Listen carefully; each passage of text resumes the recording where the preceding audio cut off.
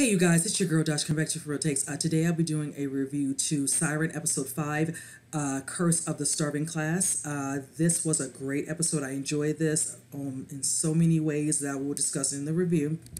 Um, Before I get started with this particular review, prior to that you saw the scenes where of course, Ren was starting to deteriorate and she needed, to stay. She wanted to stay and help Ben and Maddie locate her sister. She didn't want to go back into the water. She wanted to go together, so they could be together and then go their separate ways. Now, they know that she needed to get in that water because if you could see her skin, it was just really awful the way she was looking. But of course, they ended up finding her sister. Chris, of course, was able to get out of that facility, whichever. Unbeknownst to him, the woman he's with is not a nurse. She's actually Ren's sister, playing the name now Donna, because she took on the likelihood of that when she took the woman's nurse garb with her little key on it with her face. Well, her card key. So, needless to say, she does get back in contact with Donna when she sees her walking across the street, whatever, going through the forest to get to the water. And they're together, they bond, of course, they leave together. Now, before that, there's a scene where Maddie and Ben give her the necklace with a track, and she's like, I will come back. So, hence, present day, it shows it's been about a month later. It shows a scene of Chris inside of a nice little bar setting, and he's drinking, and it shows the guy named Alden Decker shows up, the guy who was in charge of the facility, showing up, and he's like, what do you want? Because he makes a comment, he's like, you look like you're doing well. And of course he is. Now that he's home, he's healthy, whatever, because it's not like they were doing him any favors, being that he was being held against his will and drugged almost on a daily basis. So, don't particularly have any love for Alden, because I think you knew what they were doing, and what you're doing with him was just completely wrong. So, whatever. So, he lets him know, what do you want? He's like, that woman, she was a psycho. I don't know anything about her. He just thinks she's a nurse. The guy clearly knows that he doesn't know that this woman is actually a mermaid. So, that kind of works against his advantage. So, there's no point in them even entertaining him anymore. He just let Chris tell him what he knew, and it was really nothing. So, it showed him kind of going off. Now, from there, it shows, of course, Maddie and Ben kind of going through their regular routine, but she's feeling like things have changed a little bit where they're kind of not getting back to them. They're being together. And he has to basically let her know, no, there's nothing wrong, I'm fine, whatever, and all that. Then also, of course, talking about them losing contact through the tracker with Ren and Donna going off together. So from there, it just kind of just shows them trying to reconnect a little bit, whatever. And from there, it does show a scene where he gets a call from his mom. And she's like, oh, it's your mom? He's like, no, he's not going to do it right now, whichever. So then all of a sudden she calls her. Never realized she had her number, and she's like, hi, I'd like to, touch base with you. Matter of fact, let's have lunch, the next day around 2. So she's like, okay, great. He's like, oh, okay, when you do that, get a nice cocktail, whatever. I'll be honest with you, I can see he keeps his parents at bay, but just little shady little comments like that does not help the situation, because it's like, your parents are trying to reach out to you.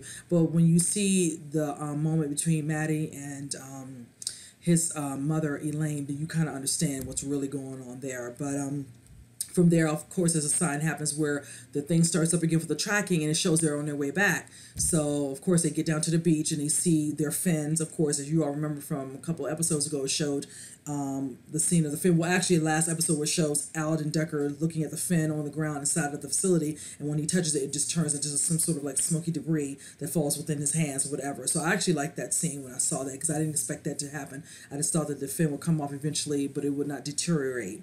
So they realize they must be somewhere around. Of course, it shows that they have made it towards the high school, and they see, which was funny to me, scene of them going and seeing some T-shirts, whatever, and all that had like the logo for the school mascot or whichever. So of course, Donna doesn't want to be there. She's like, I've been trying to get away from these people. I don't want to have nothing to do with some of these humans. They were basically doing tests on me, whatever. And of course, Ren's like, there's some good people, whatever. Come with me, put this on. And she's trying to navigate. And she's like, first I don't want to do it. And she's like, we have good people. They're trying to help us, whatever. We need food or whatever.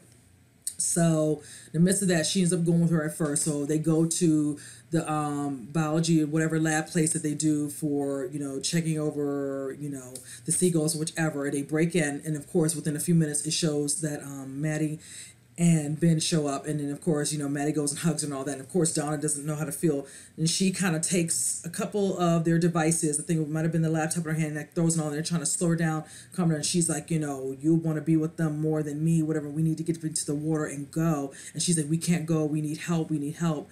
We have no food. We have no food. Whichever. So they get into a little argument, disagreement, her and Ren, and kind of have like a little fighting scene because she picks up Ben and pushes them up against the wall, and that was an interesting scene, whatever and all. And she takes her off of her, and they get into a little bit of a scuffle. He takes a light flare and kind of diffuses it a little bit. That's when Donna runs out, and she of course causes a little cut or bruise on Ren, and Maddie tries to help her with the situation. She explains to her, there's no food, and it's like there's a reason for that. Hence the fact that lately his friends Chris, Calvin, and Xander have been, above and beyond, bringing in lots of different types of fish, whatever, they can get, and they're making a good profit of it. But there's more to that story. So from there, when he decides to look into it, Ben, he decides to reach out to his father. It's the perfect time to reach out to him, not realizing his dad does not know that he has a bigger reasoning for coming back on board to be a part of the family. Is because he wants to know why all of a sudden, these guys are, getting all the food, whatever, and all. Come to find out, Alden and of course the military guy Admiral Harrison are up to something. They are trying to act like they're a part of some bogus company called Coastal Mills to basically have them go out there, get all the fish, get all the whatever food they can out of within the water, which is their means of eating and what they need to survive in the water, and they don't have any. I mean, basically, they have almost nothing left. And this is causing, because that means they feel like the mermaids are going to come up to to the surface and come out whatever, so they can expose themselves, and then they can have their chance to kidnap them again. Now, when I say that, there's a scene where you see Alden inside of the new facility that they're putting together, where they're making these nice tanks, and he speaks to one of the doctors, and the doctor's like, is there a way for you to put some sort of type of serum inside that we can use as opposed to doing injection, so it can be useful within inside of the water and within inside the tank? And she's like, I think this will be better. This will cause us not to have the same situation we had at the last facility, and he's down for that. Now, from there, that's when, of course, Ben realizes, yeah, that's what they're trying to do. They're trying to, flush them out by taking their resources of what they need for means to eat. Now, moving on, it shows, of course, them getting in contact with Helen, because now Donna's out there and she's on that prey where she needs food. So she goes into one of the dock areas that belongs to, Ben's family, and opens up one of the crates and starts eating the fish. And of course, one of the guys comes across him. I think it's called Big Tim or something. He couldn't even get her upper hand on her. He was scared of her. He tries to leave on his little gurney thing, and she gets like a bested him. But by then, he causes a little alarm to go off, which hurts her ears, and she runs away. So that's when the next day shows, of course, Ben running to his dad, find out what's going on. He's like, oh yeah, something happened. Some person, looked like a female, whatever, tried, to open one of the crates to eat the food, whichever, and all that. And can you believe it? She, was trying to hurt him. And they're like, Big Tim, really? That's shocking, and of course he knows who it is, and he knows the amount of strength that Ren and now Donna has, so she's not to be played with. So basically, he uses this time to bond with his father. Of course, he bonds with the secretary, and he uses this time to go in his father's office, and that's how we come across him knowing about Coastal Mills. And from there, it kind of just shows Helen coming into contact with them, wanting to know what's going on, why are they back, and then that's when she realizes what they're trying to do, and they kind of bring her up to speed with what's happening, whichever. Now, there's a scene where Ben meets up with Xander to talk, and they're just talking about, the guy Alden coming up to Chris trying to inquire about something. Like, he didn't do anything. He's like, yeah, he probably doesn't realize he's a threat, but now Ben knows there's more to the story, but he won't kind of tell Xander what's going on, because they really believe they were mermaids, because even Chris shows up at one of their boats asking for a job back, and he makes a statement to him, I don't want to talk about this, it was some crazy one, whatever and all, but Xander knows is more. They think it's mermaids, so he's still not buying it, whatever. It is what it is. He just wants a job back. He brought a peace offering, a good little bottle of something, for later, whichever, for them to, sting their sours with something drinks, just not to think about, what they've been through, whichever. But it shows, of course, Xander still is not fully feeling like things are done. He feels like there's more to happen, more to come, and he's rightfully so.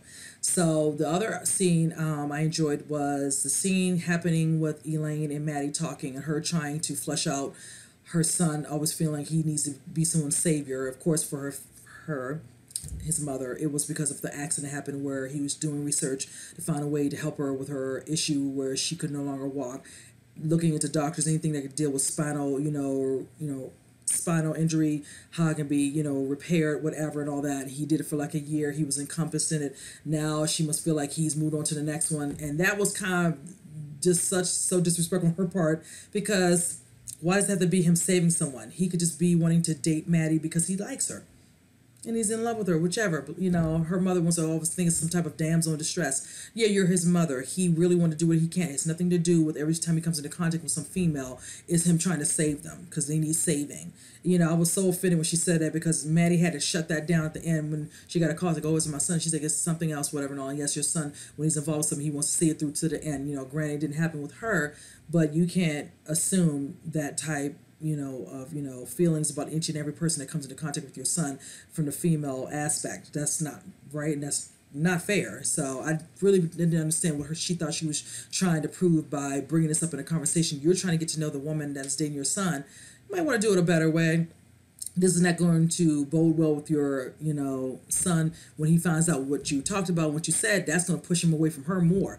He's going to open himself up to his dad because he's trying to get information from him. But the rest of that aspect, even his brother, but his mom, a little bit too much. Now I can see why he said the cocktail and all, because at first I wanted to give him the benefit because I thought that was kind of a little, poorly on his part to kind of throw his girlfriend into that situation, making her feel like, oh, I don't know if I should do this lunch date by saying that. But now it's like, yeah, she would have needed quite a few cocktails. One wouldn't have been enough. That's just my personal opinion on that part. And the last part I will say that I wanted to say, I knew it. Helen eventually goes to the beach because she has an idea where she thinks Donna could be hiding because they're trying to locate, her. And she finds her hiding up under a little area within the beach, whatever. And she brings her, a little peace offering, some fish, some food. And Donna, of course, her back's turned. She turns around, and at first she's kind of hesitant, but then she, shows it to her, and she takes it from her, and she's like, I understand what you're going through. I totally understand. We just want to help you, whichever and all, because you know why? Because I'm one of you. When she said that, my mouth dropped. I knew it. I said a couple of episodes ago,